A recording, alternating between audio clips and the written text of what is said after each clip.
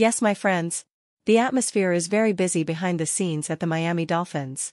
It's time for some insider information about the future of our team. But first, make sure you've already pressed the like button if you're a passionate Miami Dolphins fan.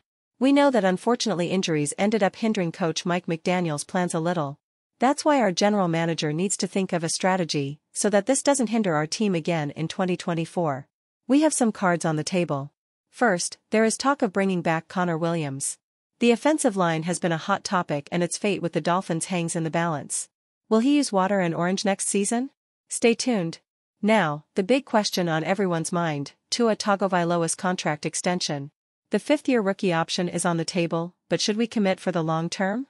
We look at the possibilities and what it means for our star quarterback's future in Miami. And then, the buzz around Derrick Henry. A flashy headline, sure, but is it a smart move for our Dolphins? We weigh the pros and cons, considering our financial situation and the team's needs. Are we ready to invest in a running back or should we focus elsewhere? Speaking of needs, the NFL draft is on the horizon and we have the inside scoop. Offensive line, linebacker, edge rusher, wide receiver and defensive line, where do we prioritize?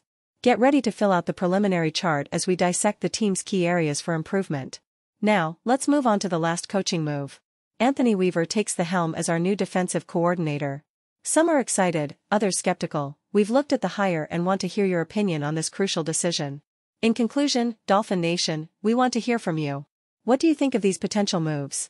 Leave your comments below and let's continue the conversation. Don't forget to hit the like button if you're excited about the future of our team and subscribe for more exclusive updates. Raise your fins and let's make some noise in the NFL.